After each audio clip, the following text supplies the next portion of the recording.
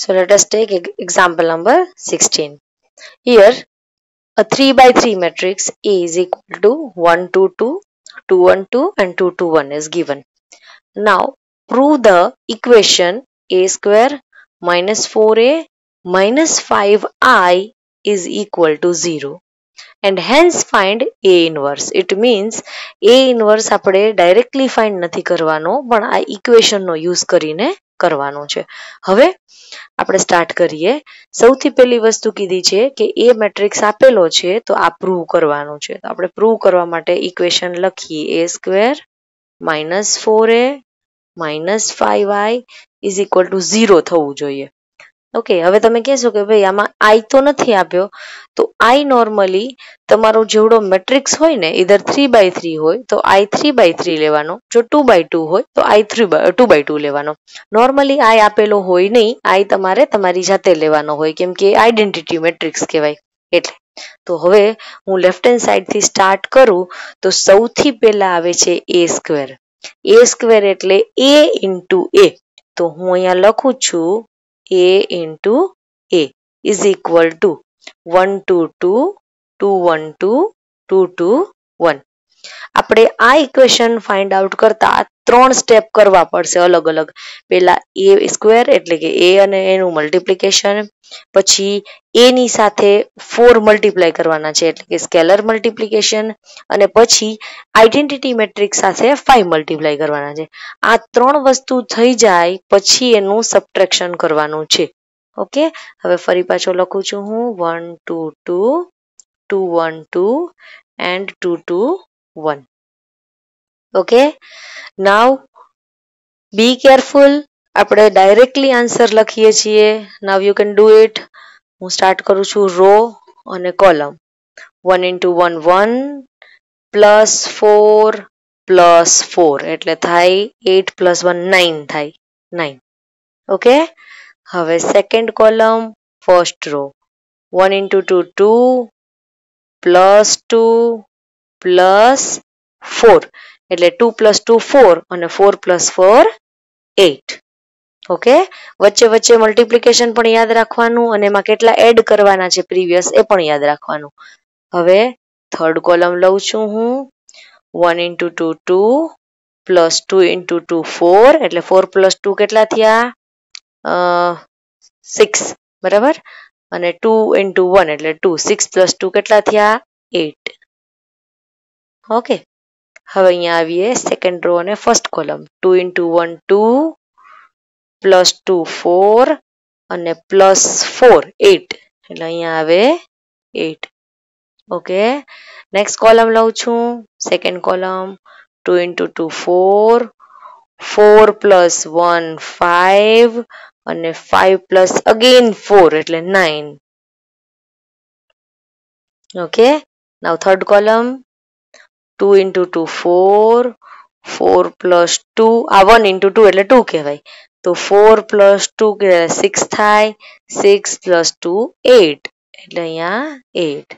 બરાબર, હું મલ્ટિપ્લિકેશનમાં હવે બોલતી નથી કે આ ઇન્ટુ આ, એ તમે સમજી જશો બરાબર, કેમ કે મારી જેવી રીતે અહીંયા મુવમેન્ટ થાય છે એ બે વસ્તુને મેં મલ્ટીપ્લાય કરી છે અને હું એડ કરતી જાઉં છું. હવે third row first column 2 plus 4 6 plus 4 sorry plus 2 8 તો અહીંયા આવે 8. નેક્સ્ટ 4 પ્લસ 2 6 પ્લસ 2 8 આ એલિમેન્ટ આવશે 9. બરાબર, જોઈ લઈએ. 4 પ્લસ 4 8, 8 પ્લસ 1 9. ઓકે ઓકે, હવે કરવાનું છે 4a.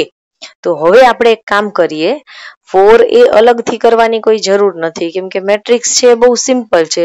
દરેકે દરેકને 4 આપતા જશું, મલ્ટીપ્લાય કરતા જશું. પછી 5i કીધું છે. 5i નો મતલબ થાય છે આપણે જે i લેવાનો છે એ 3 by 3 લેવો પડશે. 1 0 0 0 1 0 0 0 1. ઓકે, તો હું ડાયરેક્ટલી આ 3 વસ્તુ લખી નાખું છું.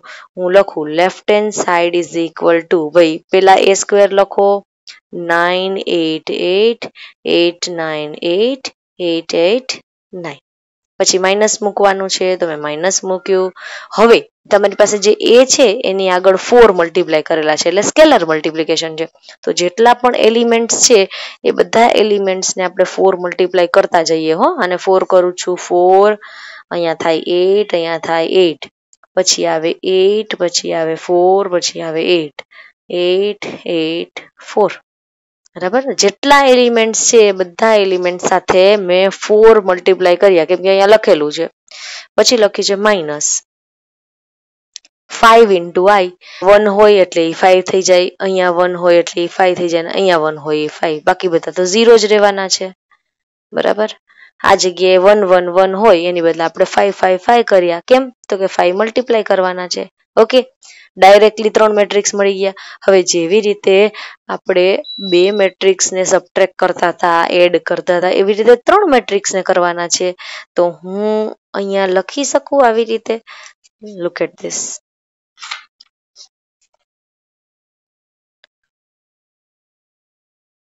Left hand side is equal to 9 minus 4 minus 5. લખું ને હું 9 minus 4 minus 5. પછી 8 minus 8 minus 0. ભાઈ જે પોઝિશનમાં અહીંથી વેલ્યુ લઈએ સેમ એવી જ પોઝિશનમાંથી આ મેટ્રિક્સમાંથી લેવાની, સેમ એવી જ પોઝિશનમાંથી આ મેટ્રિક્સમાંથી લેવાની. તો 8 minus 8 minus 0. હવે એ 0 તો ના લખો તોય ચાલે, એટલે 8 minus 8.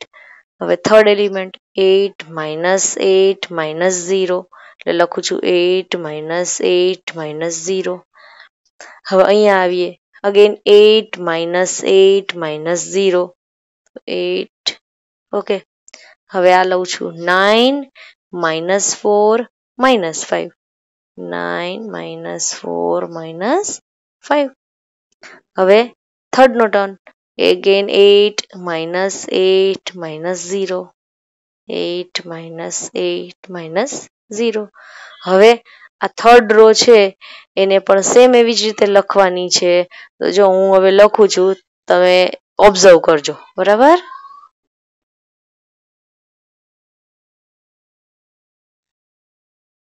ચલો ઓકે, હવે સોલ્વ કરી નાખીએ.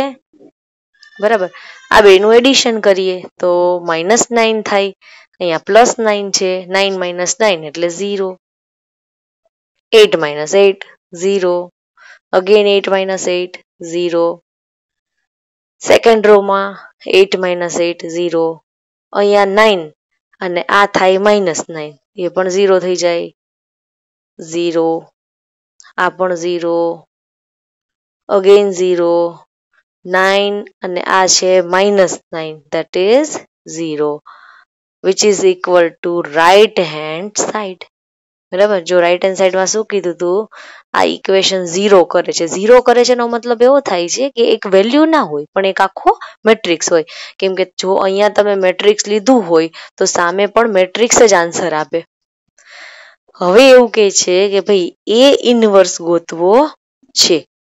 તો એ ઇનવર્સ ગોતવો હોય તો આપણને કન્ડિશન એ ખબર છે કે ભાઈ કોઈ પણ વસ્તુ ગોતવી હોય તો કે ઇનવર્સ અને એનો પોતાનો જે મેટ્રિક્સ હોય એ હંમેશા બને ત્યાં સુધી બાજુમાં રાખવો જોઈએ.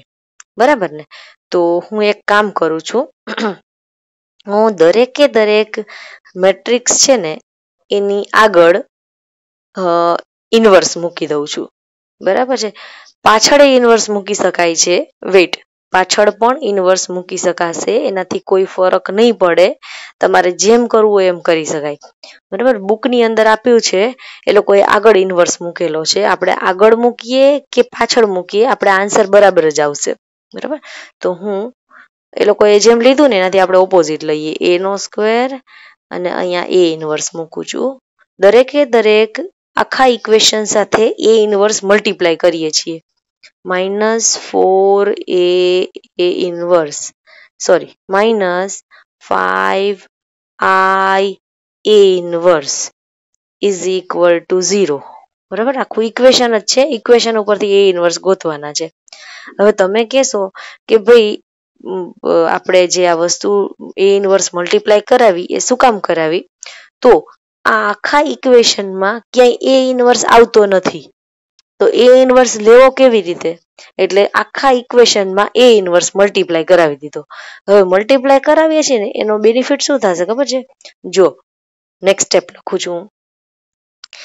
બે એ જ વસ્તુ છે, બેના બેઝ એક જ સરખા છે, પાવર બેની અલગ અલગ છે, એકની પાવર 2 છે ને એકની પાવર -1 છે. તો 2 માંથી 1 સબટ્રેક્ટ કરીએ એટલે ખાલી 1 રહીએ, એટલે કે ખાલી એ રહીએ. એની 2 - 1 પાવર હોય તો ખાલી a⁻1 રહેવાના છે, તો 1 તો આપણે લખશું નહીં. હવે તો કે ભાઈ કોઈ પણ મેટ્રિક્સ અને એની બાજુમાં એનો ઇનવર્સ હોય ને તો એ હંમેશા આઈ કહેવાય. Okay done. Minus 5i a inverse, કે ભાઈ આમાં કાંઈ થાય એમ નથી, તો હું એમને એમ લખી નાખું છું a inverse is equal to 0. હવે જો ઇક્વેશન કેવું બની ગયું ખબર છે? કે એક જ પાર્ટમાં આપણને એ ઇનવર્સ દેખાય છે, બાકી બધા છે ને એ ઇનવર્સ વગરના થઈ ગયા. એટલે આપણે ઇનવર્સ જે જોઈએ છે, ગોતવું છે, એ લેફ્ટ હેન્ડ સાઈડ રાખી દેશું, બાકી બધાને રાઈટ હેન્ડ સાઈડ જવા દેશું. તો હું એવું કહું કે ભાઈ આને સામે જવા દઉં તો આ માઇનસ વાળા પ્લસ થઈ ગયા. આ સાઈડ જ છે, પણ હવે બેને એક્સચેન્જ કરી નાખું છું, એટલે 5i a⁻1 is equal to a - 4i. હવે જો આઈડેન્ટિટી એલિમેન્ટ હોય ને એ ક્યારેય કોઈ પણ વેલ્યુને ઓબ્સ્ટેકલ તરીકે ન કન્સિડર કરી શકાય, કેમ કે આઈડેન્ટિટી એલિમેન્ટ છે ને એને તમે ગમે તેની સાથે મલ્ટીપ્લાય કરો એ જે વેલ્યુ હોય ને એ જ આવે. આઈડેન્ટિટી એલિમેન્ટ એવી વસ્તુ છે. તો અહીંયા આપણે જે વચ્ચે આઈ લીધો છે ને, જે બરાબર આપણે નથી લીધો, અહીંયા આપેલો હતો, તો એ આઈ છે એ ઇનવર્સ સાથે મલ્ટીપ્લાય કરો ને, એ ઇનવર્સ એટલે મેટ્રિક્સ જ છે. કોઈ પણ મેટ્રિક્સને આઈડેન્ટિટી મેટ્રિક્સ સાથે મલ્ટીપ્લાય કરીએ તો વસ્તુ તો જે છે મેટ્રિક્સ એ જ રહેવાની છે. આઈડેન્ટિટી મેટ્રિક્સનું કામ જ એ છે. તો હું એમ કહી શકું કે ભાઈ આપણે એક કામ કરીએ, અહીંથી આઈ કાઢી નાખીએ, કેમ કે આઈની સાથે તમે ગમે તે મેટ્રિક્સ મલ્ટીપ્લાય કરો પછી ઈ ઇનવર્સ હોય કે નોર્મલ હોય, વસ્તુ તો શું આવવાની છે? ઈ મેટ્રિક્સ જ. બરાબર. તો અહીંયા આપણે આ આઈ છે ને એને કાઢી નાખ્યો, કેમ કે તમે મલ્ટીપ્લિકેશન કરો ને તો એ ઇનવર્સ જ આવવાનું હોય. હું લખું છું a-4i. ઓકે, અહીંયા આઈ રાખવાનો છે. શું કામ આઈ રાખવાનો છે? અહીંયા તમે કહેશો કે મેમ અહીંથી કાઢી નાખીએ તો જો આ એ મેટ્રિક્સ છે અને માઇનસ કરીને 4 લખેલું છે, તો મેટ્રિક્સમાંથી 4 કેમ સબટ્રેક્ટ થાય? મેટ્રિક્સને 4 મલ્ટીપ્લાય થાય, એને આપણે સ્કેલર મલ્ટીપ્લિકેશન કહીએ છીએ, પણ મેટ્રિક્સને કોઈ સ્કેલર વેલ્યુ એડ ન થાય, કોઈ સ્કેલર વેલ્યુ સબટ્રેક્ટ ના થાય, એવું ના થાય. એટલે અહીંયા આઈ જે રાખેલો છે એ કાઢવાનો નથી. બરાબર. આ એક મેટ્રિક્સ જ મેટ્રિક્સ સાથે સબટ્રેક્શન કરી શકશે, નહીં તો આ એકલો મેટ્રિક્સ બિચારો શું કરે? બરાબર. એટલે અહીંથી આઈ નથી કાઢતા. અહીંથી આઈ એટલે કાઢી નાખ્યો કે આપણી પાસે જે ફાઇન્ડ કરવાનું છે એ ઇનવર્સ છે, બાજુમાં આઈ આપેલો છે, આઈને તમે ગમે તે મેટ્રિક્સ સાથે મલ્ટીપ્લાય કરો, જે હોય ને એ જ મેટ્રિક્સ આવે. બરાબર. હવે શું કરવાનું છે? તો કે ભાઈ મને ખાલી જોઈએ છે એ ઇનવર્સ. આ 5 ને કાઢી નાખો, તો હું અહીંયા લખી નાખું 1/5 અને શું બચ્યું? a-4i. બરાબર. આટલી વસ્તુ વધે છે. હવે કરવાનું છે શું? એમાંથી 4i સબટ્રેક્ટ કરો અને પછી 1/5 છે એ મલ્ટીપ્લાય કરી નાખશું. તો હું લખું કે ભાઈ એ કેટલા છે? તો કે ભાઈ આપણા એ મેટ્રિક્સ આપેલા છે 1 2 2 2 1 2 2 2 1. એમાંથી 4i સબટ્રેક્ટ કરવાના છે. 4i એટલે પેલા તો i એટલે 1 0 0 0 1 0 0 0 1. આ 3/3 છે એટલે i પણ 3/3 લેવાનો, આઈડેન્ટિટી મેટ્રિક્સ. હવે એને 4 થી મલ્ટીપ્લાય કરવાનું છે, તો જેટલી જગ્યાએ આપણે આ 1 હતા એટલી જગ્યાએ આપણે 4 મૂકી દઈએ, બાકી બધું તો 0 જ રહેશે. ઓકે, આગળ મૂકવાનું છે 1/5. હવે આને હું અલગ પેજમાં બનાવું.